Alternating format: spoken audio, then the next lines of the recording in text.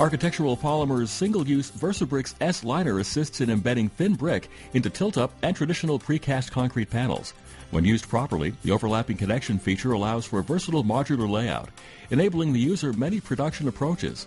Architectural Polymers' environmentally friendly VersaBricks S liner will save time and cost by enhancing bed space planning and use. The high-impact polystyrene material can be recycled. In 2008, Architectural Polymers recycled 36,000 pounds of plastic. The 100% recyclable, high-impact polystyrene material is made by way of a fast thermal forming process. It's an environmentally friendly material that assists, along with thin brick usage, in lead point acquisition concerning green building systems. The slight difference in thickness from edge to edge completes a clean, seamless edge connection. When the polystyrene module is properly placed with another module, the AP logo continues through the seamless joint edge. The same methodology applies when using Architectural Polymers accessories such as folding corners and inset units. Because of the near exact 20/1000th fit, Architectural Polymers cannot warranty more than one use of this product. The harsh conditions of concrete construction usually do not leave the VersaBricks S liner intact after one use. You will need these tools when installing the VersaBricks S thin brick Formliner system: a utility knife for trimming single sheets, an aluminum straight edge or chalk line for aid with straight cuts, a caulk gun and latex caulk tubes, a bandsaw for trimming multiple sheets, a tape measure and or chalk line for aid in checking and marking brick rules. An internally water-filtered wet tile saw with a 12-inch diamond blade is recommended for cutting edge and special-size thin bricks. A hot water pressure washer with at least 1,000 psi will be required for cleaning wax-laden panels. Water temperature needs to be at least 190 degrees Fahrenheit. Polystyrene's thermal properties require it to shrink and grow with temperature changes. Therefore, it's recommended to measure brick coursings as the layout continues. The brick rule for modular brick, 2 1/4 inches by 7 5/8 inches height, is 3 bricks and 3 joints equals 8 inches. For length, 3 bricks and 3 joints equals 24 inches. For other brick sizes, different measuring rules apply.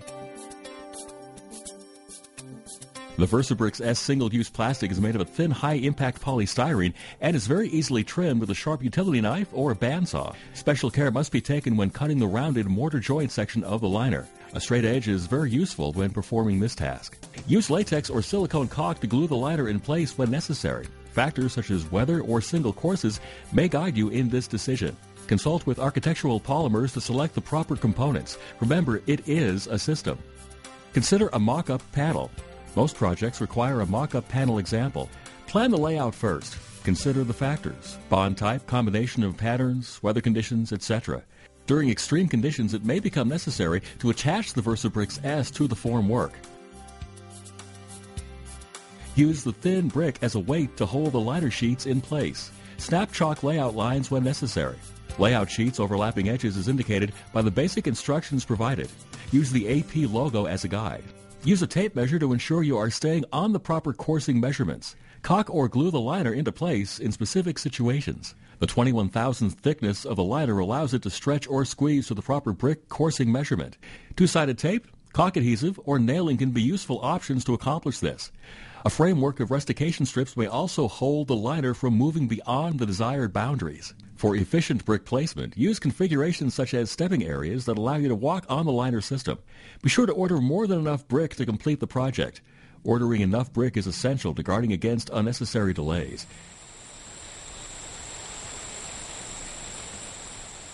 In most cases, Architectural Polymers can maintain your order of brick, providing the full package of product and customer service. Make sure the brick is placed on its correct side. Do not place the keyed backside of the brick facing down in the liner system. Glue the thin brick in the Formliner brick pocket with latex caulk if desired. Architectural Polymers folding corners have been designed as modular units to be used with the entire system. A typical method for adhering corner bricks into a vertical position is with silicone or latex caulk. Nailing back a rod with aluminum nails in the mortar joints to keep the corner bricks in place also works adequate for the vertical placement of concrete. It's important to use aluminum nails. Using steel nails will leave exterior rust spotting on the finished concrete surface. Occasionally, a situation may occur where brick coursing may be abruptly stopped. In such a case, the brick will have to be trimmed along with the liner. The brick can be easily cut with a water-cooled masonry saw once the size is determined. The VersaBricks S end-round unit is used to finish such an ending brick course with a perimeter mortar joint. Use care to pour the concrete on thin brick-formed areas. Keep the stream of concrete directed at areas that have already been covered. Use a rake whenever possible to pull the concrete over uncovered brick areas. Avoid quick chute movements or uncontrolled large volume displacements directly on thin brick areas. Vibrate with a pencil vibrator. Be sure not to allow the vibration head to exceed 3 inches below the surface of the concrete. Drag the vibrator head in 1 foot spaced grids throughout the panel perimeter. Failure to do so may result in excess cleanup and/or tilted brick. Immediately remove the forming sheets after stripping and standing the concrete panels. As an environmentally aware company, Architectural Polymers encourages all of our customers to recycle the used polystyrene sheets. They're easily removed by hand and/or pressure washing. Most thin brick can be supplied with a factory-coated wax. The wax can be removed with a hot water wash. Latent concrete will also wash off with the wax. Wax should be removed as quickly as possible after the removal from the form. Use a 1000 psi pressure washer to clean the wax and concrete leakage off of the panel. The water temperature should be 200 to 190 degrees Fahrenheit. Start at the top of the panel and work down. A 30 to 45 degree fan tip is recommended. Architectural Polymers is Tilt-Up's #1 thin brick liner source. Custom applications and odd-size masonry inlay patterns are also available, as well as cast-in-place Formliner solutions, precast Formliner solutions, and other supporting products.